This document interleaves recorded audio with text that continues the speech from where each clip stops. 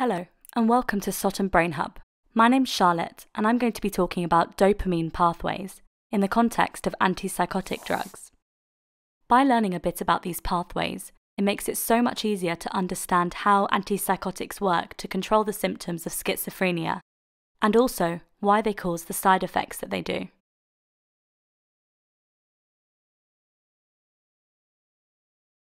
So this is dopamine. It's the primary neurotransmitter that is targeted by antipsychotics. Antipsychotics are generally dopamine antagonists, so they act to reduce the levels of dopamine. There are 4 dopaminergic pathways in the brain that are affected by these drugs. Firstly, the mesolimbic pathway. This pathway transmits dopamine from the midbrain to the ventral striatum. It includes the nucleus accumbens, which is associated with motivations, emotions, and rewards. Overactivation of the mesolimbic pathway is thought to be responsible for the positive symptoms of schizophrenia, which include hallucinations, delusions, and thought disorder. By reducing dopamine in the mesolimbic pathway, antipsychotics act to reduce the positive symptoms of schizophrenia. So here we have the mesolimbic pathway in blue, which you can see running from the midbrain, specifically the ventral tegmental area, to the ventral striatum.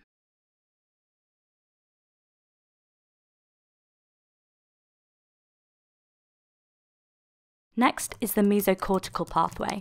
This transmits dopamine from the midbrain to the prefrontal cortex. Unlike the mesolimbic pathway, hypofunction, so reduced firing, of the mesocortical pathway is thought to be responsible for the negative symptoms in schizophrenia.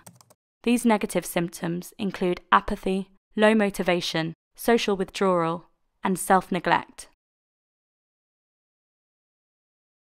And here we can see the mesocortical pathway in green, running from the midbrain, again from the ventral tegmental area, to the prefrontal cortex.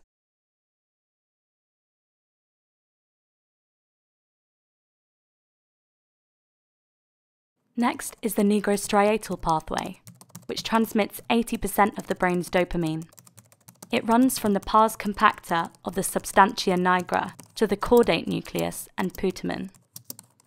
As antipsychotics generally act to reduce dopamine, inhibition of this pathway can result in extrapyramidal side effects, especially with your typical first-generation antipsychotics. These side effects can include dystonia, akathisia, Parkinsonism, and tardive dyskinesia. Here in yellow, we can see the nigrostriatal pathway running from the pars compacta of the substantia nigra to the caudate nucleus and putamen.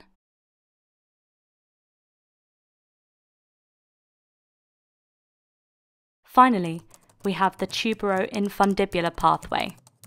This transmits dopamine from the hypothalamus to the pituitary gland. Dopamine in this pathway acts to inhibit prolactin. Therefore, blocking dopamine in this pathway results in hyperprolactinemia. This can result in side effects including breast enlargement, galactorrhea, reduced libido, and erectile dysfunction. And here our picture is complete with the tuberoinfundibular pathway in red, running from the hypothalamus to the pituitary gland. So that was our overview of dopamine pathways in the context of antipsychotic drugs for schizophrenia. Thanks for watching. Find us on Facebook, Instagram, and subscribe to our YouTube channel to help explain the mysteries of the brain.